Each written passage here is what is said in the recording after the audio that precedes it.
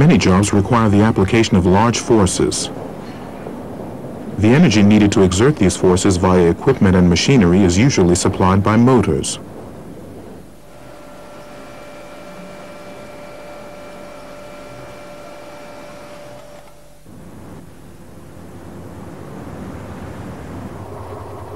But the energy provided by a drive unit is often in a form not suitable for directly powering the working elements.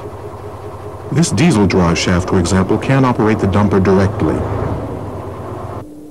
An electric motor can't directly operate this press. The energy must first be converted into a usable form and then, of course, transmitted to the working location.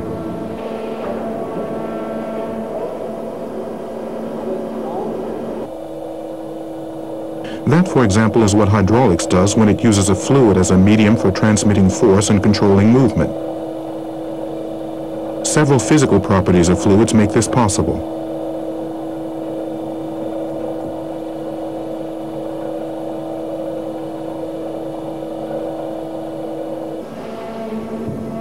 Here are the most important advantages of hydraulics. A considerable force can be transmitted in carefully measured amounts, as with this press.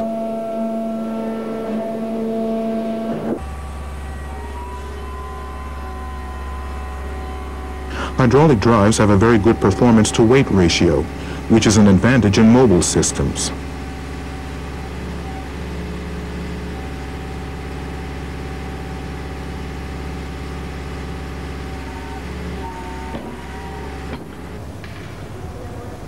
So things can be positioned very precisely, which is very important in the case of elevators or lifts.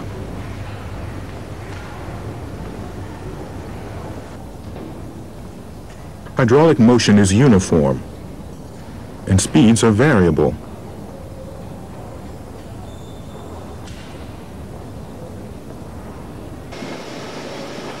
As in this sawing machine, in which the advance stroke is slower than the return stroke.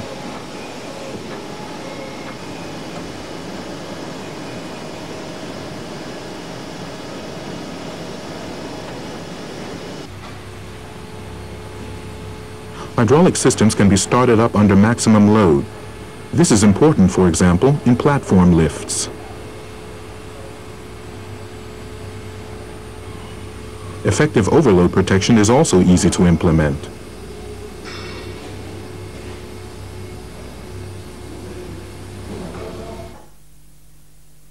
Two forms of hydraulics are available, depending on the application. Stationary hydraulics is used in stationary systems and machinery.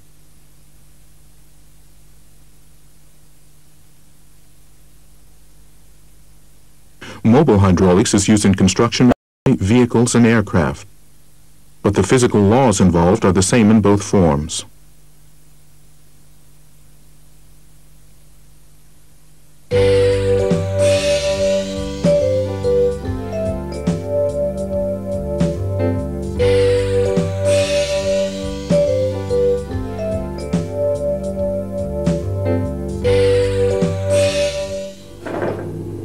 The pressure fluid in hydraulic systems has several functions. It must transmit pressure energy.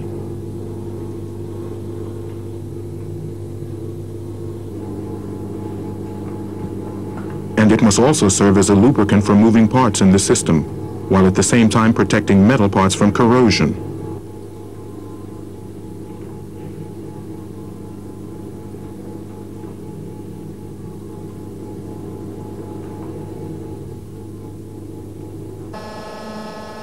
It must dissipate the heat generated by the friction of the oil flow. And finally, the pressure fluid carries away abraded particles from the surface of moving parts, which are then collected in a filter. Fluids have various properties that must be taken into consideration when they are used under pressure.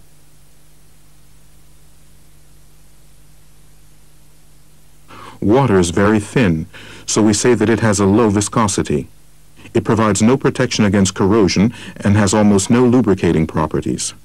This means that if it is not part of a mixture, it is not suitable as a hydraulic fluid. In general, mineral or synthetic oils are used in hydraulic systems. This is an oil with low viscosity. And here we have an oil with high viscosity, or in other words, a viscous oil. Additives can change the physical properties of hydraulic oils. So by adding substances to oil, it can be made suitable for a particular hydraulic application. Incidentally, unlike air, hydraulic oils can be compressed only minimally, about 7% by volume. That's one of the reasons why hydraulic systems can work so precisely.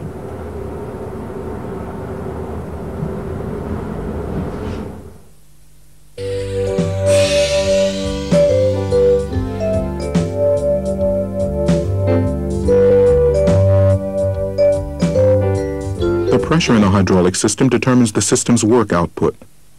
This pressure is created when a force is applied to a surface. The formula for this is pressure P equals force F divided by area A. If pressure is applied to a fluid in a closed system, the same pressure is present at every point in the system. Or in other words, the fluid is under the same amount of pressure everywhere in the system. This phenomenon was discovered in the 17th century by Blaise Pascal and formulated in what is called Pascal's law. An experiment will demonstrate this. The same pressure is present in all of these tubes, as we can see by the height of the fluid level.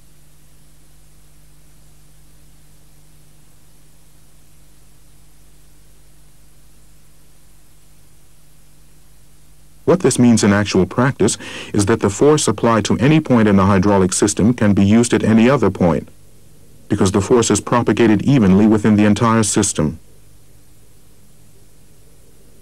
In effect, the fluid acts like a mechanical piston rod.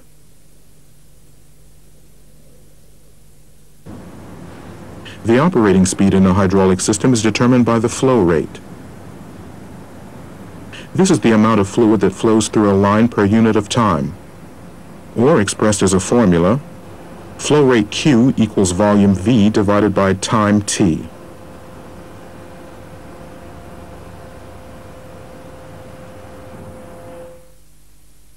If it takes about 10 seconds to fill this 2-liter container, then the flow rate is 12 liters per minute, or 0.2 liters per second.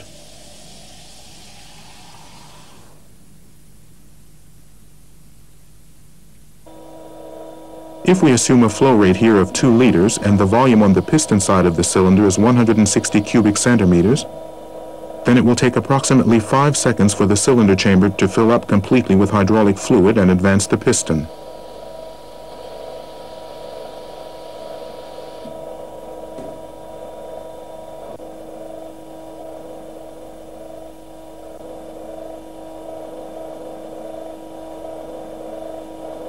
At a rate of 4 liters per minute, the piston advances at twice the speed. This is how the operating speed of a hydraulic system is controlled.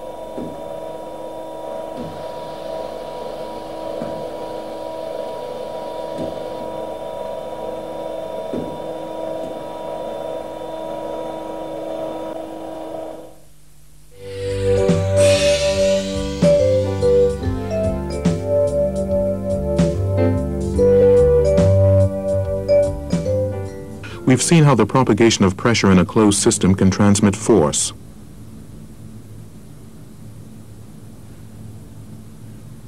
On effective surface areas of equal size, for example, equal piston diameters, the effective force on the left is exactly equal to the force on the right. When equal weights are used in our experiment, we achieve a balance of force.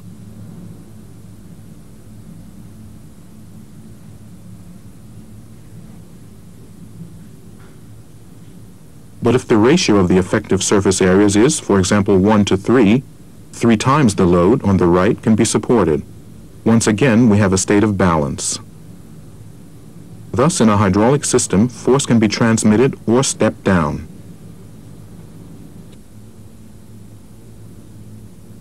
The same applies to displacement. Here we have equal piston surface areas in both cylinders. When the piston on the left travels a certain distance downward, the right-hand piston rises by the same distance. But if the right-hand piston has 3 times the surface area, it travels only a third of the distance of the left piston. This way, large masses can be moved with comparatively little exertion of force, as in the case of this hydraulic jack. On the one side, we have low force with high displacement, while on the load side, we have a large load with small displacement.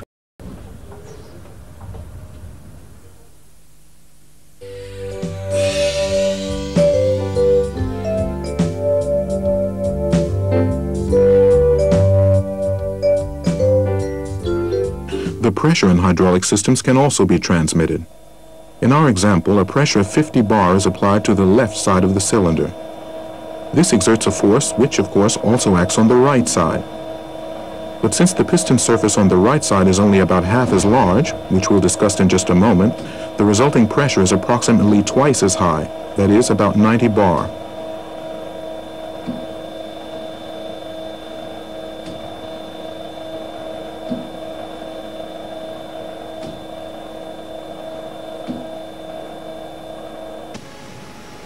In actual practice, pressure transmission is used when high pressure is required only at individual points in the system. For example, at a clamping cylinder like this one. This can eliminate the need for an expensive high-pressure system.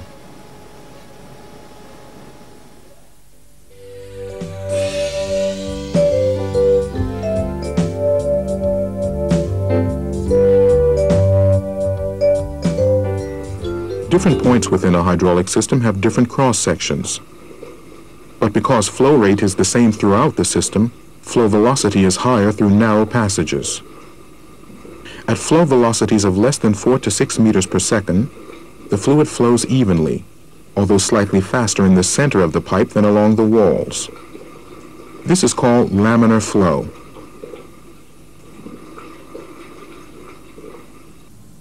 In a narrow passage, called a throttle, flow velocity is higher. This causes turbulence and loss of pressure. The higher the flow velocity, the lower the pressure. Our experiment shows this clearly. The lowest water column is over the narrow passage in the middle tube, which means that pressure is lowest at this point. In extreme cases, pressure can drop so drastically that it creates a partial vacuum. This causes bubbles to form from air dissolved in the hydraulic oil. The sudden rise in pressure that occurs when the passage widens again causes the bubbles to collapse, tearing out tiny particles from the material at the transition point. This in turn causes material fatigue or even breakdown. This effect is called cavitation. In practice, these phenomena occur primarily in the bores of components and at the control edges of valves. Every place where there is a change in cross-section. The sudden compression of the gas bubbles when pressure rises again causes high temperatures. If these temperatures exceed 830 degrees centigrade, it can cause spontaneous combustion, as happens in a diesel engine. This leads then to small shock waves throughout the system and premature aging of the hydraulic oil.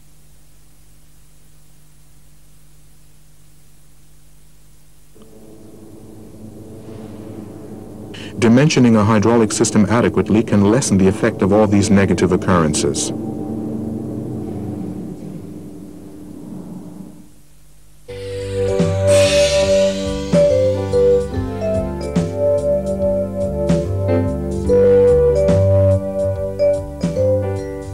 A hydraulic system gets its energy from an external source. For this jack, the source can be a person. Or for this platform lift, it can be an electric motor. Let's stay with the platform lift as an example. A gear pump transforms the energy from the electric motor into hydraulic energy. The transmitting medium for this energy is the hydraulic oil.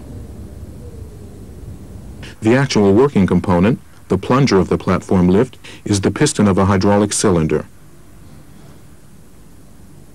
But for all this to work, a hydraulic system needs a so-called power control section. This component is made up of valves with differing functions. This simple system clearly illustrates system design. The power supply unit, the power control section, and the drive unit.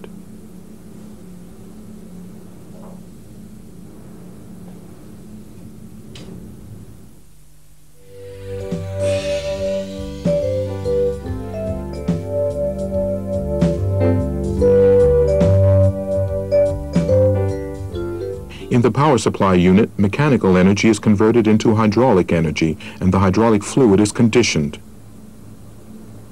The main components in this unit are the drive motor, the safety valve, the oil reservoir, and the pump. This is an external gear pump. It creates a continuous flow of fluid. And this is how that's done. The suction chamber is connected to the oil reservoir. When the two gear wheels turn, the volume of the chamber increases slightly whenever a tooth leaves a gap. This creates a partial vacuum in the suction chamber, which then causes the oil to be drawn out of the reservoir. Oil is transported between the gear teeth along the chamber walls to the pressure chamber. The intermeshing teeth prevent the oil in the middle from flowing back. The oil now flows from the pressure chamber into the line, where it is displaced by the oil being supplied continually from the gear wheels. Initially, the pump doesn't create pressure, but only a fluid flow.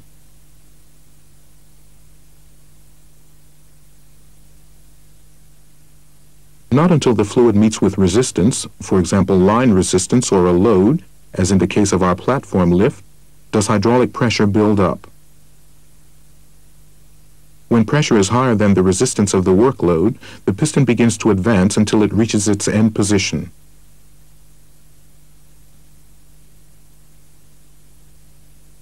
If the pump continues to supply fluid and pressure continues to rise, something will eventually have to give. Either the line will burst or the pump or cylinder will be damaged. This is prevented by a pressure relief valve, which is set to the maximum pressure of the pump. It doesn't open until this pressure has been reached, at which time it channels the hydraulic oil back to the reservoir. It's usually combined with a pressure gauge to form a unit. This external gear pump generates a constant flow rate. So what we have here is a constant action pump system.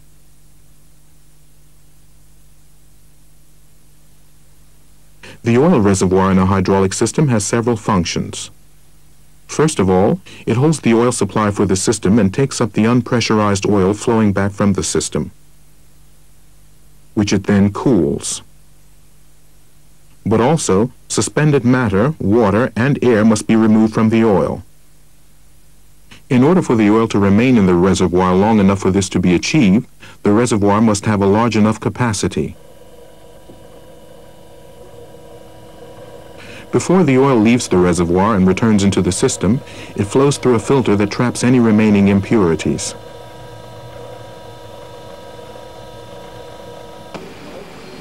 About 70% of all malfunctions in hydraulic systems are due to impurities in the oil. This is why it's so important to service the filter unit regularly. Incidentally, there are filters in the suction line, or in pressure lines, or in the return line.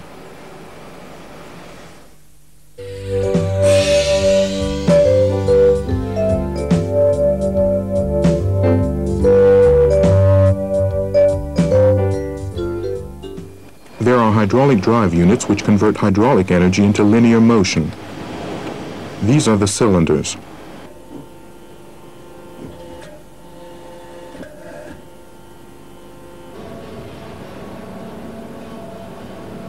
Rotary drives, or as they are also called, hydraulic motors, generate rotary motion.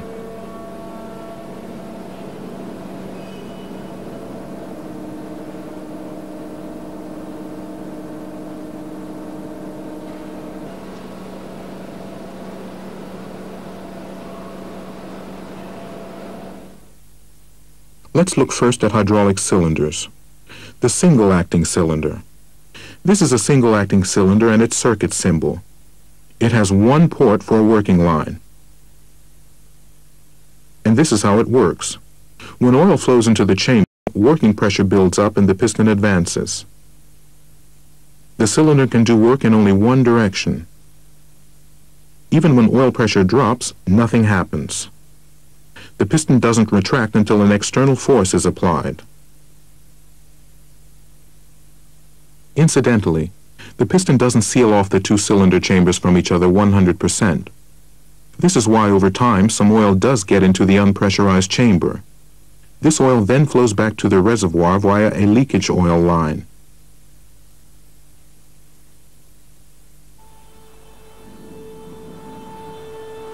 Here we see a single-acting cylinder in a scissor-type elevating platform.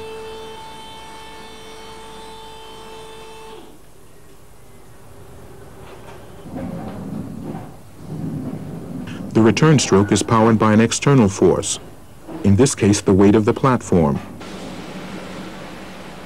But there are also single-acting cylinders with spring return. This cylinder, which creates contact pressure as it advances, is returned by a spring.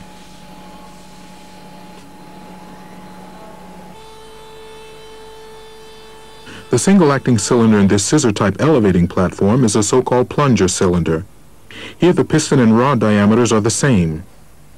This design is extremely bend-resistant, which makes it particularly suitable for moving heavy loads.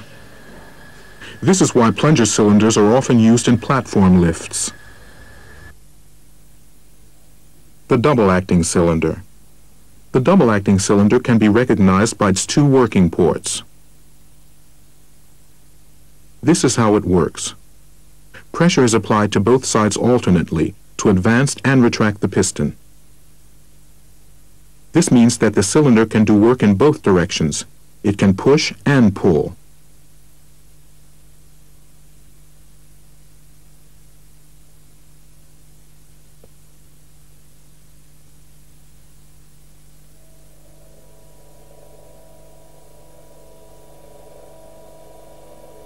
The cylinder retracts faster than it advances.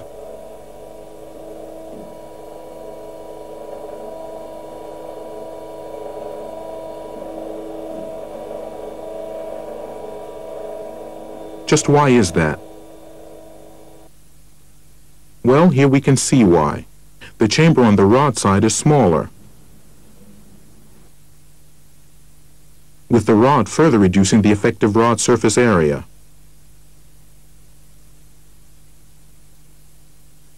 In actual practice, cylinders are often used in which the ratio of the two piston surfaces, and thus of the chamber volumes, is precisely set at 2:1.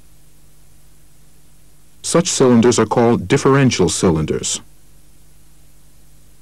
From this we can derive the following. If force F1 equals P times A, and force F2 equal P times A over 2, then the force on the return stroke is equal to half that of the advance stroke. On the other hand, the flow rate being equal, half the chamber volume on the rod side is filled with oil in half the time, so the piston retracts at twice the speed. The flow rate of the discharged oil is also twice as high because double the amount of oil must be discharged in the same time. This causes back pressure to develop. These laws must be taken into consideration when choosing hydraulic cylinders.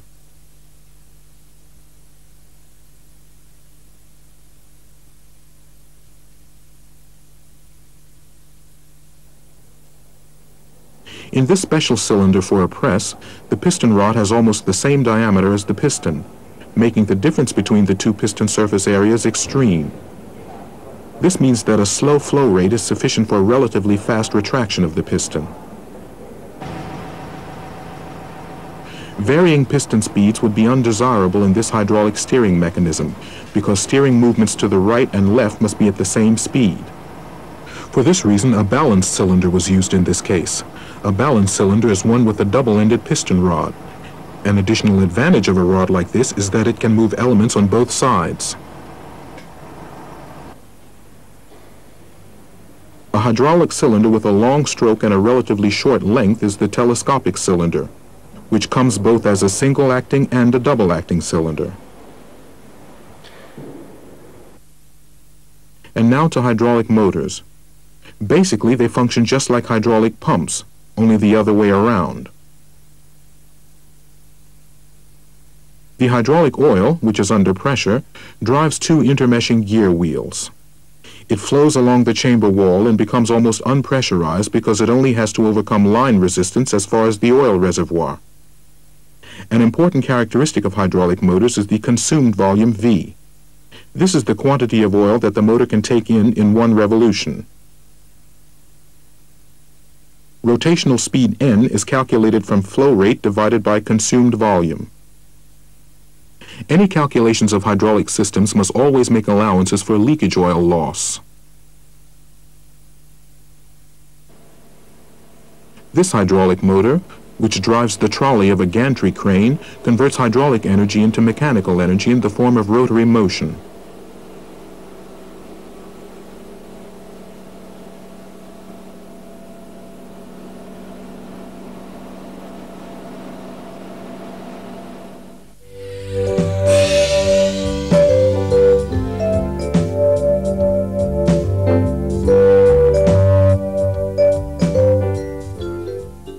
In the chapter Designing a Hydraulic System, we saw that between the power supply unit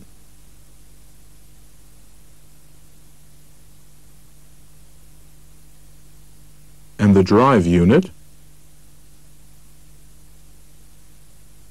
the power control section makes sure that the system actually performs the functions for which it was designed.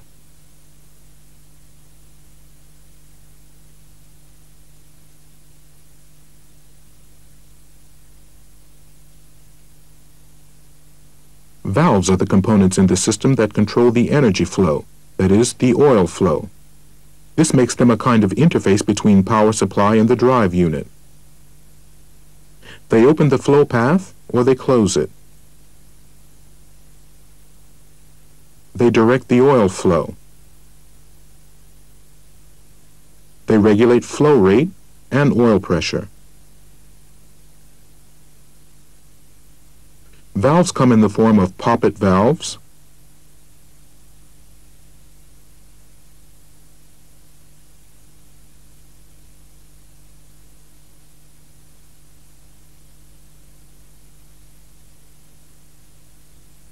and slide valves.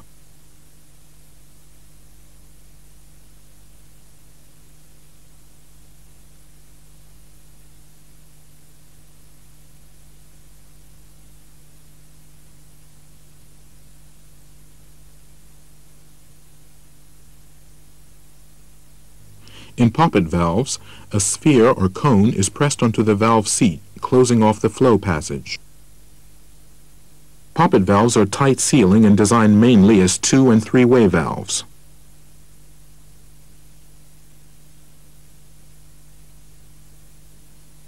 In slide valves, pistons open or close flow paths by moving back and forth, thus sealing off or opening bores.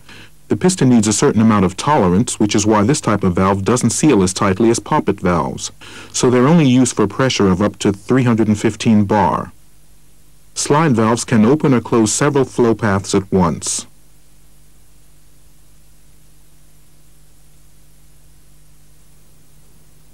There are various ways of actuating hydraulic valves. Manually by lever,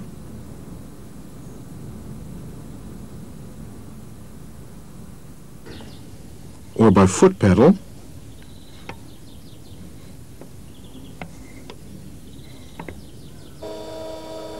mechanically by roller lever,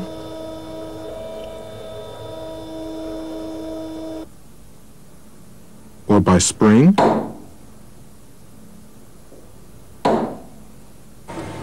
or electrically, as in the case of these solenoid valves.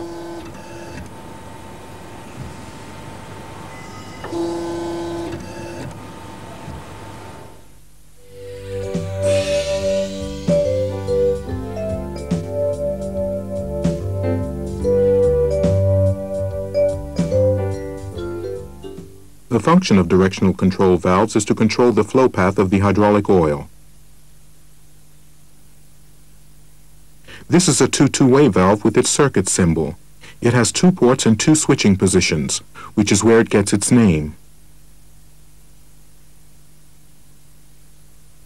And this is how it works. In one of the 2 switching positions, the flow of hydraulic oil is blocked. In the other, it's opened.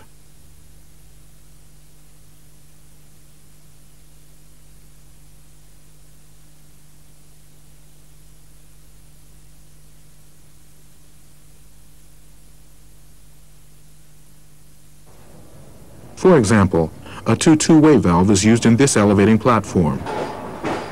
It opens the connection between the single-acting cylinder and the tank. The external load can then return the cylinder piston to the lower end position.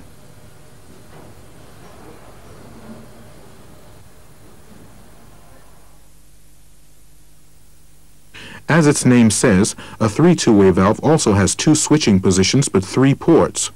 For example, one to the pump, one to the drive unit, and one to the reservoir.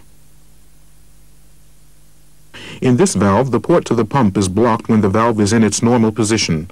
When the valve is actuated, the hydraulic oil can flow to the cylinder. The piston advances. When the valve is released, the flow of oil is stopped. In our example, an external force presses the piston back into its retracted end position and the hydraulic oil to the reservoir, because the port to the reservoir is now open.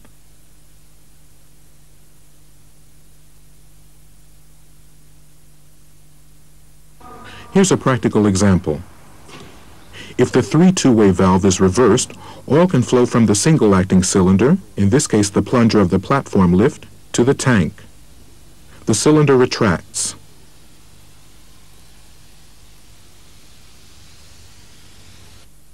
This is a two-way valve, a valve with 4 ports and 2 switching positions. An additional working port has been added here.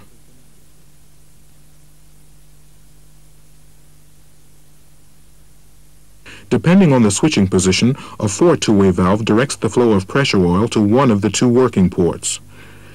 This means that this valve can be used, for example, to control a double-acting cylinder. In this switching position, the hydraulic oil is directed to the left-hand chamber and the piston advances. The oil from the right-hand chamber flows via the two-way valve to the tank.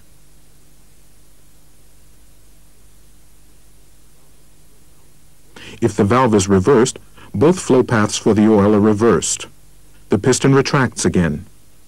In this switching position, the cylinder is advanced when the valve is in its normal position. When the valve is actuated, the cylinder retracts.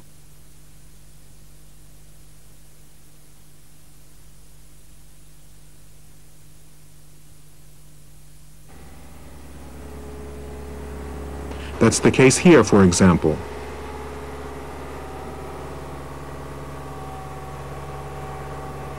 When the excavator shovel is opened.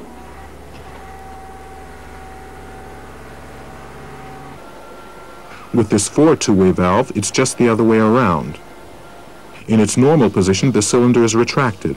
When it's actuated, the cylinder advances.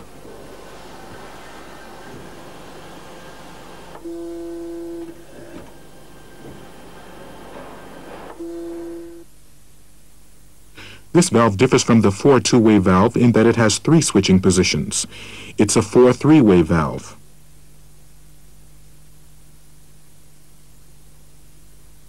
When this valve is in the mid position, all of the ports are blocked, which means it has a positive piston overlap. This term describes what happens when the valve piston is in the mid position.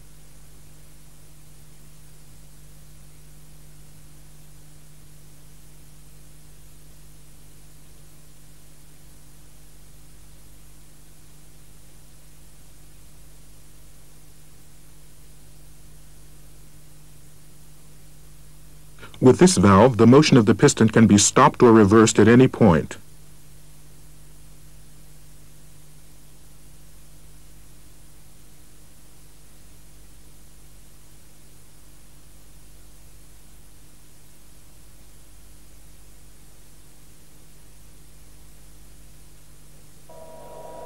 It can also stop a hydraulic motor and, of course, change its direction of rotation.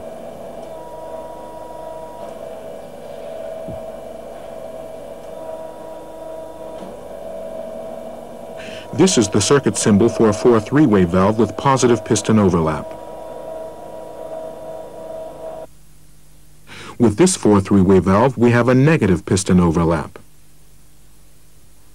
As we can see, the supply and exhaust ports are not closed by the pilot piston in the mid position. All lines are interconnected.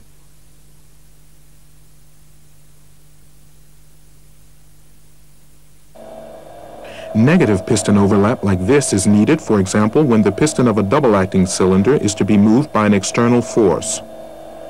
This only works because the left and right-hand chambers of the piston are almost completely unpressurized. We can also have positive and negative piston overlap within one multi-position valve. The combination used is determined by the application.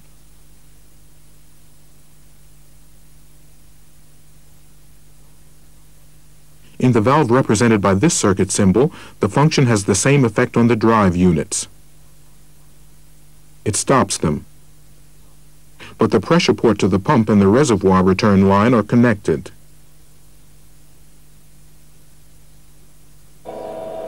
This means that when the 4-3-way valve is in the mid position, the pump doesn't have to build up any system pressure.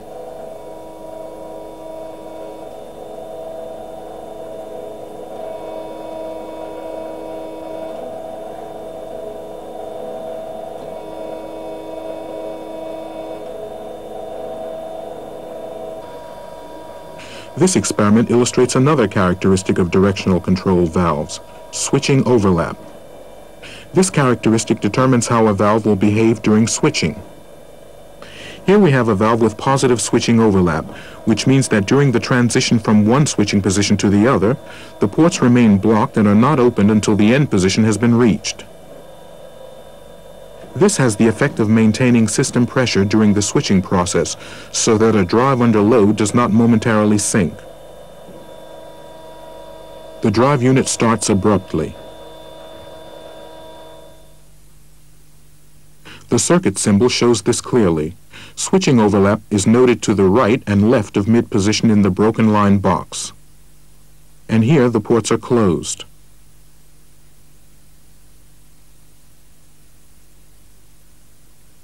The case is different with negative switching overlap. During the switching process, all ports are briefly connected with each other. We've already mentioned that in a double-acting cylinder with a ratio of approximately 2:1 between the effective piston surface areas, the piston retracts almost twice as fast as it advances, but providing only about half the force.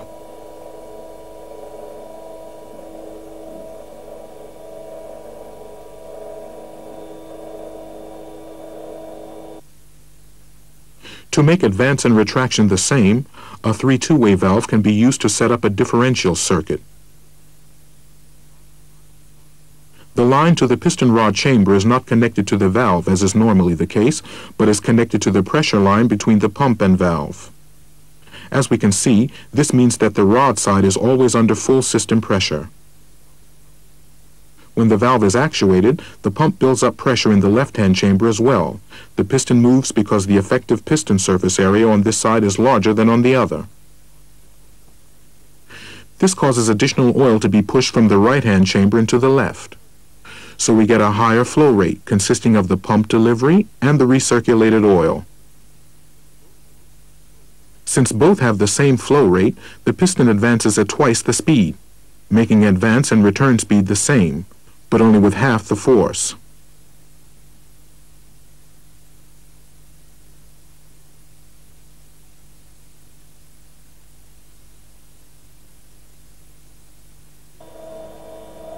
This is a differential circuit with a 4-3-way valve and mid-position bypass.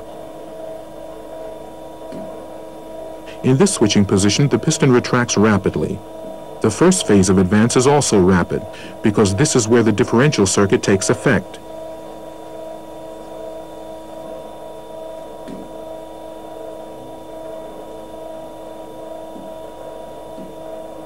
In the second phase, the piston continues to advance, but only half as fast.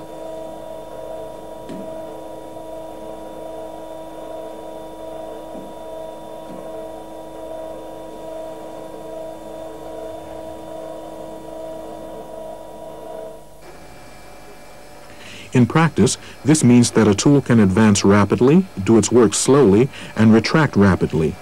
This shortens machine cycle times.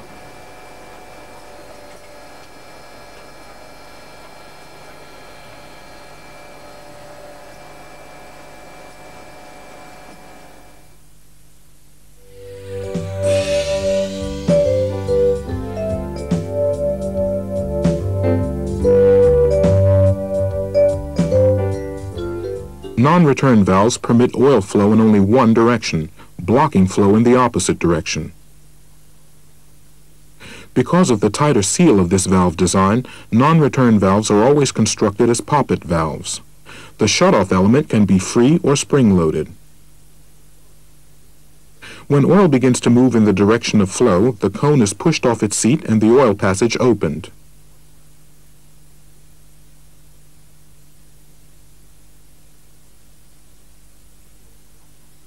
Any flow in the opposite direction causes the valve to close. A non-return valve can have the job of holding a load in position. This means that leakage oil losses, which usually cannot be avoided in directional control valves, have no effect on the cylinder. If a platform lift, for example, is in the advanced position, a non-return valve prevents the piston from gradually retracting.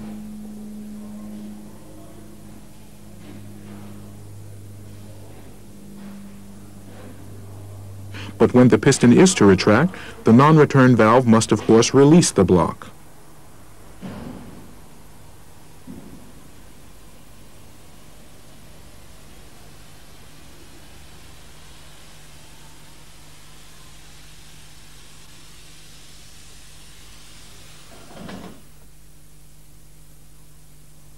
In a non-return valve with unlockable function, the non-return valve initially blocks the line in one direction.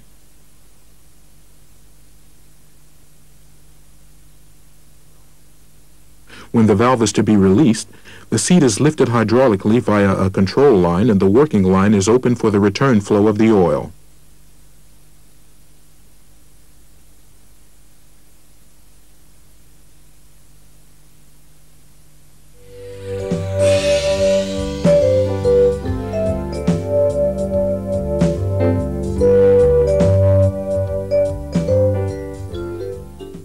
Pressure valves control and regulate the hydraulic oil pressure in a complete system or individual sections. There are two types of pressure valve, the pressure relief valve and the pressure regulator. A pressure relief valve prevents oil pressure from exceeding a predefined limit. And this is how it functions. As pressure approaches the preset maximum value, the valve begins to open and some of the oil flows back to the reservoir. When the preset pressure, that is, the maximum system pressure, is reached, all of the oil flows back to the reservoir.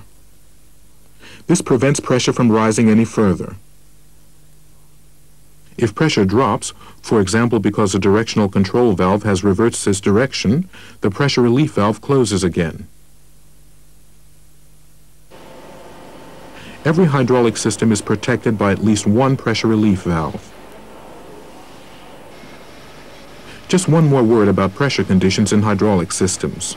We have two basic situations. First, there is the dynamic situation. Here, for example, the highest pressure set at the pressure relief valve cannot be used as transmission or working pressure to move a load. The reason is that when the oil flows through valves and pipelines, there could be a loss of pressure. The loss can be as high as 25%. However, a dynamic situation can end up as the other type of situation, the static situation, when the piston of a cylinder has reached its end position.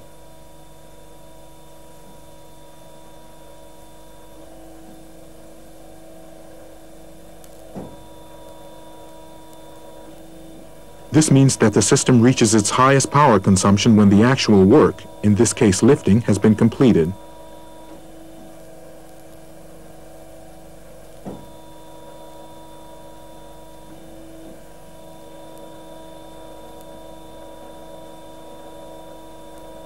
But in a static situation, a hydraulic system can achieve its greatest force, because in this case, for example for clamping, the pressure set at the pressure relief valve can be most fully effective.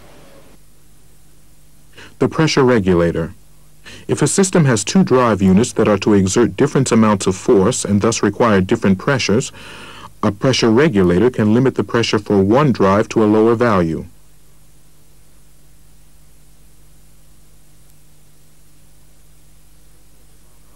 The pressure at the valve output acts on a pilot piston. When pressure rises, the pilot piston is moved against the force of the spring shortly before it reaches the set value. Under certain conditions, this could happen while the piston is still moving in the cylinder. When the piston has reached its end position, the pressure continues to rise. This has the effect of the pilot piston closing off the pressure line completely, making it impossible to exceed the value set at the pressure regulator.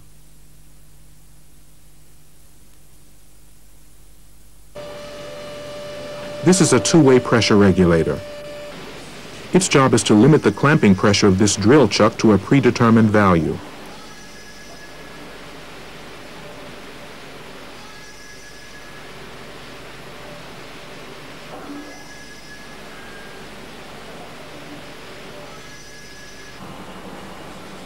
If we were to use a two-way pressure regulator in this machine, changes in pressure would occur during the cutting of the thread. This, of course, would not be desirable.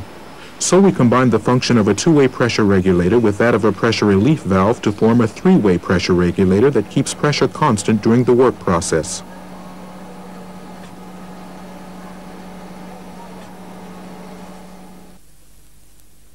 Pressure peaks from the system cause the pilot piston of the three-way pressure regulator to open the working line to the reservoir.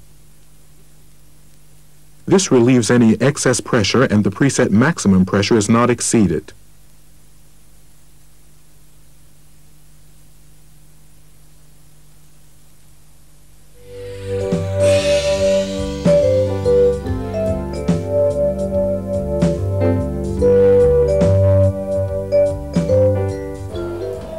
Flow control valves, in conjunction with the pressure relief valve, control the working speed of hydraulic drive units.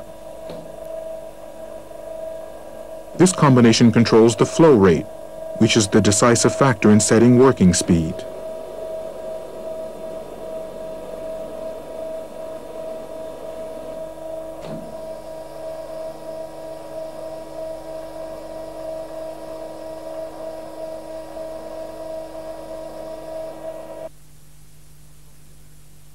Constant action pumps then supply a uniform flow rate. This means that a reduction of the cross-section alone would only lead to an undesirable increase in the speed of flow and, of course, to an increase in pressure upstream of the throttle point. But the flow rate remains unchanged.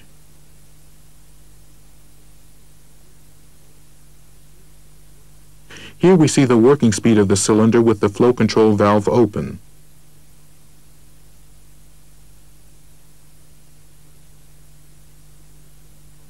If the restrictor causes an increase in resistance, the pressure rises prior to this. The pressure relief valve begins to open, which causes the fluid flow to be divided. One part flows to the cylinder, the other back to the reservoir.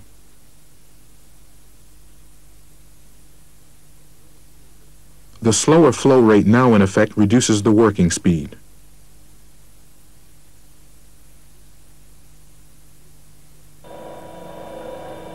Here we see yet another effect of the flow control valve. The greater the load, the slower the advance.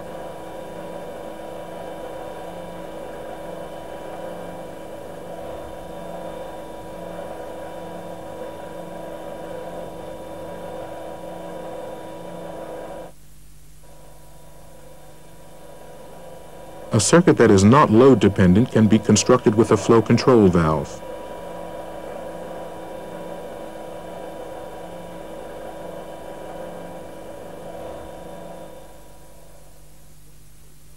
A flow control valve consists of an adjustable restrictor and a regulating restrictor. The desired flow rate, and with it the desired piston speed, is set at the adjustable restrictor. As the load increases on the output side, the pressure there rises. This pressure acts together with the spring on the regulating restrictor, which then opens, compensating for the increased resistance. When this happens, the increased output pressure does not affect the pressure relief valve, which would result in an undesirable change in flow rate.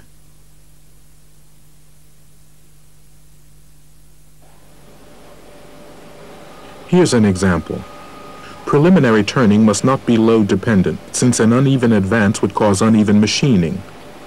The two-way flow control valve provides a uniform advance speed.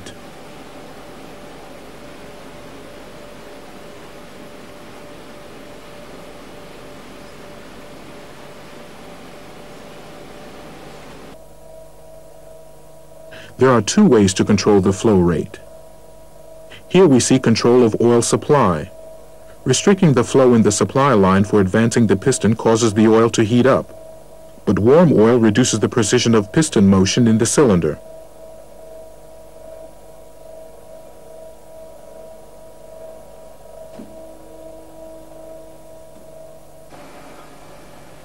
In some machines, this is not important, but this machining complex requires greatest precision, so that any rise in oil temperature is undesirable.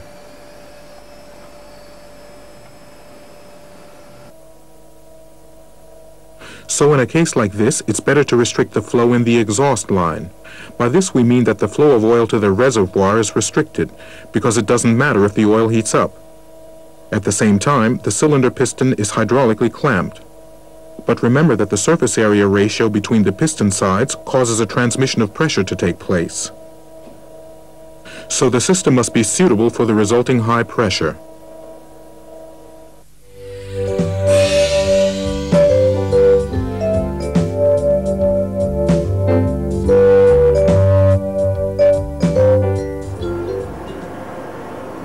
No matter how simple or complex a hydraulic system is, the principle is always the same.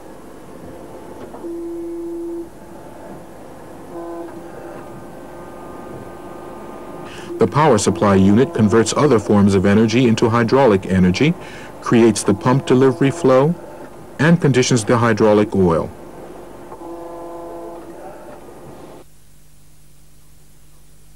This is how that looks when represented with circuit diagram symbols. Starting on the left, the pressure gauge, and beneath it the pressure relief valve that has been set to the nominal pump pressure, and the pump with motor and filter. Beneath that is the tank. At the top is the adjustable pressure relief valve for system pressure. Here is a simplified diagram of power supply and pressure relief valve for system pressure, together with reservoir.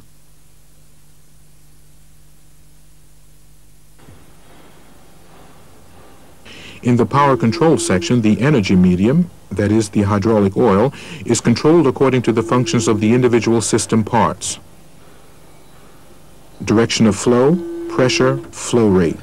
These are the jobs performed by valves. Directional control valves, pressure valves, flow control valves, and non-return valves. And this is a representation of a power control section in a circuit diagram. As you can see, the return lines to the tank are indicated by a symbol at the appropriate valve, but not fully drawn. Finally, we have the drive unit, where the actual work is done. But what we have here basically is another energy conversion, from hydraulic energy into mechanical energy. With the drive unit, our circuit diagram is complete. It provides precise information on the design and function of the system, just as clearly and simply for a complex system as for a simple one. The advantages of hydraulics, which include high force, precision, accurate controllability, and adjustability of force and speed, just to mention a few, make it especially well suited for use in many areas of modern technology.